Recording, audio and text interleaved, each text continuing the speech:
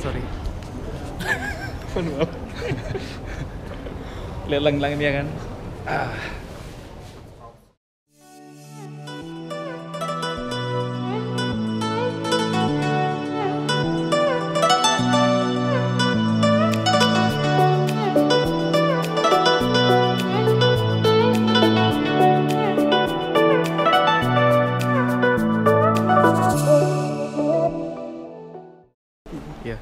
Jadi kita jalan-jalan. Ini di mana, Dam?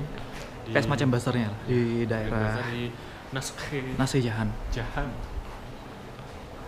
Banyak sekali yang mereka jual karpet.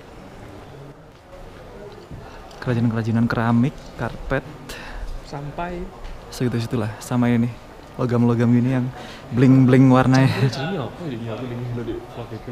Bagus nih.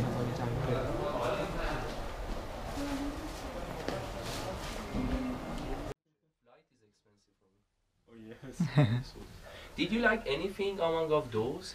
I give you better price. Maybe I said you want. Maybe this blue one is beautiful. This is also 200. It's silk and wool. Yeah.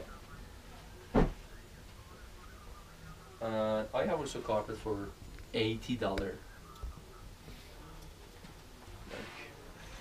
this one. This is 80. No one going to offer $80 for handmade carpet. You think is expensive?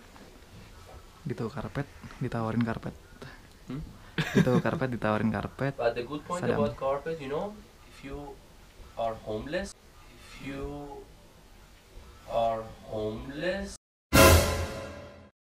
can sleep on the floor on the street with the carpet. it's warm. Yeah. And you know, like it's useful a lot for, you know, front of sofa also you can use. Yes. How old are you? Ulumi? How old are you? What do you think? I think if you buy carpet 25, if you not, you are 45. Okay, maybe 45. Okay, I'm down. It's so hard today. I had milk. Kita mau masuk ke Istana Ali Kopu. Tiketnya. Cuma sayangnya berandanya lagi close. Tiket per orang berapa, Dam? 200 ya? Oke. We enter. Ini tempatnya. Di depan Istana Ali Kopu kita bisa lihat masjid. Aku lupa namanya masjid apa ini. Terlalu jauh. Oke. Ayo kita masuk. Ali Kopu Palace. This is the ticket. 150 for different. What's the difference between this ticket?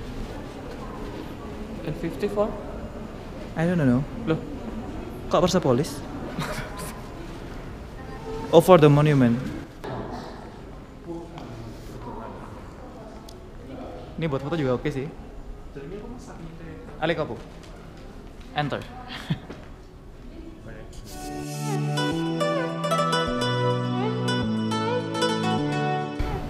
Jadi di pemandangan dari atas Istana Ali Kopu. Ali Kopu Palace. where is Jadi- the palace? Like that. I think The main palace.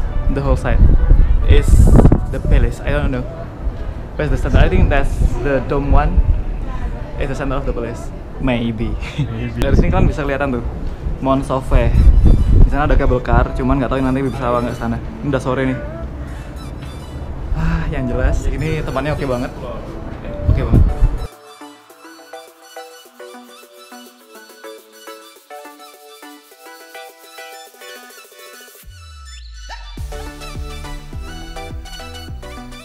Ternyata Kak Istana Ali Kopu sendiri itu cuma satu tower itu aja, naik ke atas, sampai di atas udah selesai. Tak kirain di belakangnya tuh padahal ada semacam dome gitu. Ternyata dia bukan satu kompleks dengan istana ini. Dia itu bagian dari universitas yang ada di sini. Jadi kita nggak bisa masuk. Jadi tempatnya sendiri tuh enak banget di sini buat jalan-jalan sore-sore kayak gini, apalagi pas musim-musim akhir musim dingin seperti ini, semilir, nggak terlalu panas, walaupun cuacanya tempat ini keren banget, wajib banget kalau kalian mau ke Isfahan. Nice, kalian bisa coba itu tuh. Yeay, nice. Ini Ali Kopu. Yang di sana Shah Mosque. Over there is Lutfullah Mosque, and then the Grand Bazaar. Ini Lutfullah Mosque. Entrance fee kayaknya juga sama, sekitar 200.000 rial. Kita cuma lihat aja di dalam, di luar. Kita pengen nyempetin ke Grand Mosque of Isfahan, which is that mosque is UNESCO World Heritage Site. So, jadi kita cuma di depannya aja, lihat-lihatnya. Di paling ujung dari Naqsh-E Jahan Square, paling ujung utara, itu kita bisa nemuin yang namanya Grand Bazaar of Isfahan, which is tempat ini sudah dibangun dari sejak dinasti apa namanya Safavid. Ini gerbangnya. Enter this Grand Bazaar. Oke.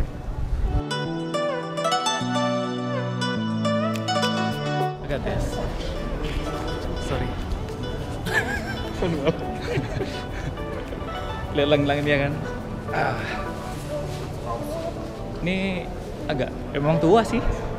Memang tua kalau ini. Lihat ini. Nah, look at this.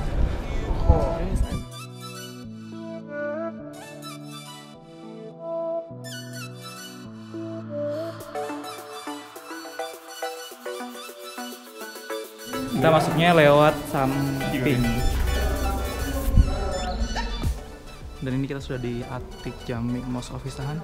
Dalamnya ini menurutku sih kece banget, mungkin karena kita sudah sore juga sih lihat sini. Ini ada iklan lewat sore, jadi cahayanya ini agak unik ya. Ada cahaya dari surga gitu. Keren. Ini dalamnya nih. Ini masjid yang sekarang mungkin sudah dijadikan semacam museum gitu. Ini untuk mereka sholat, Untuk sujud. sujud ya. Orang Syiah. Betul, di kening.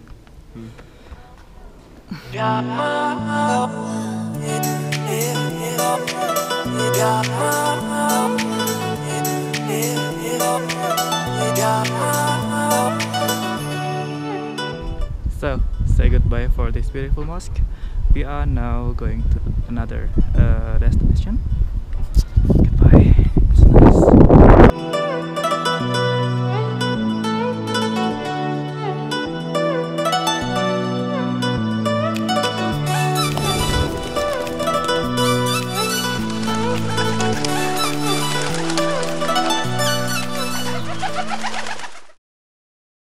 Show me please. What is that? Oh yeah. Wait second ya. Jadi ini makanannya bilangnya sih tadi pizza, roti pizza gitu lah. Saya nggak tahu kenapa dibilang pizza. Ini sebenarnya roti, dalamnya cuma ada ayam gitu lah, diisi sama daging-daging gitu. Dan kita beli minuman jus. Carrot juice for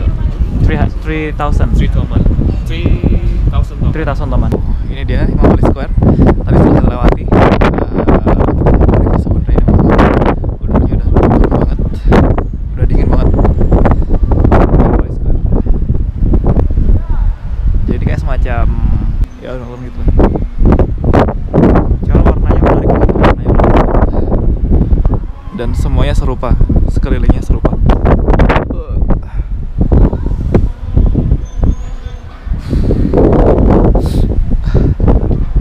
Ini jauh lebih sepi dari Naqsh-E Jahan. Kalau nyari tempat yang lebih enak buat nongkrong, mungkin di sini lebih nyaman ya.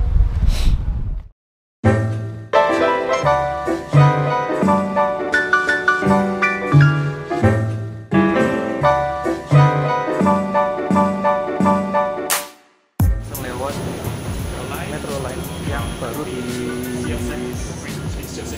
di Isfahan. Jadi kita tadi itu sebenarnya harusnya pakai kartu, cuman karena kita nggak punya kartunya, kita maunya bayar, tapi dimasukin aja sama yang punya. jadi gratis. Ini masih baru tempatnya. Jadi kita ini di Metro Station Si-O-Seh Bridge. Ini penampilan luarnya seperti ini.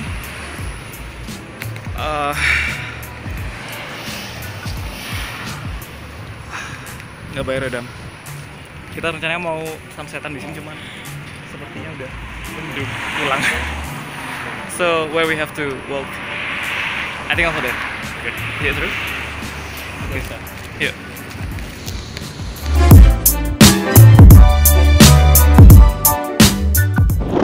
So kita sekarang udah nyampe di Si-O-Seh Bridge. Kita nyampe pas maghrib sih, ini aduh angin banget. Udah dingin. Sayangnya di sungainya ini airnya lagi nggak ada, jadi kita bisa main sampai bawah di sungainya. Tapi ya itu efek dramatisnya kalau mau difoto jadinya hilang. Di sungainya nggak bisa mantulin cahaya dari Si-O-Seh Bridge. Dingin banget suka. Kalau enak.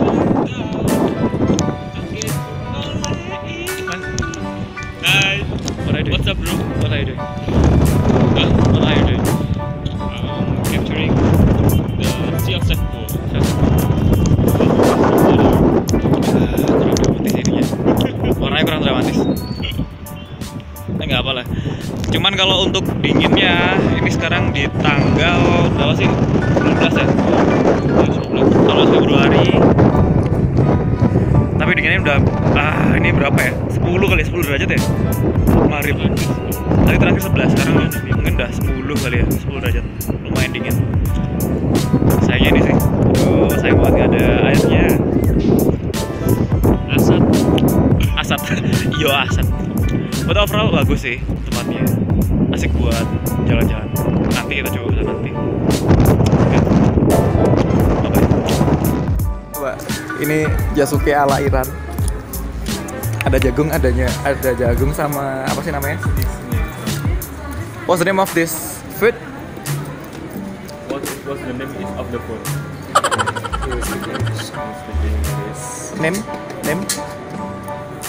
Name of this food? Mushroom and corn. What's that? Oke. Rasanya kayak gimana Dam? Dia semacam jasuke tapi nggak tahu rasanya kayak gimana. Ada mayonesnya. Ada mayones, terus Ada rasa kecut mungkin ya. aneh ya. Oke, aneh. Like jasuke di Indonesia. Katanya sih aneh, bukan kayak jasuke. Oke, kita coba dulu nanti. Salah. Ini rasanya bukan kayak jasuke. Dia itu memang ada jagung, ada jamurnya.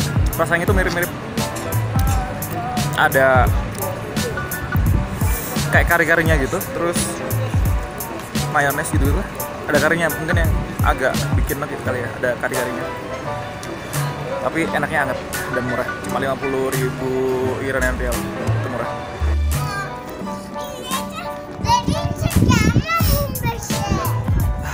So, inilah keadaan Si-O-Seh Bridge di malam hari. Tempatnya seperti ini.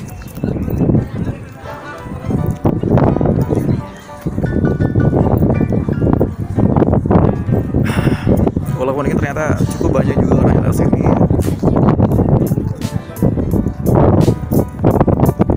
Pedestrian bridge. Only people want to walk, they can use this bridge. Nice.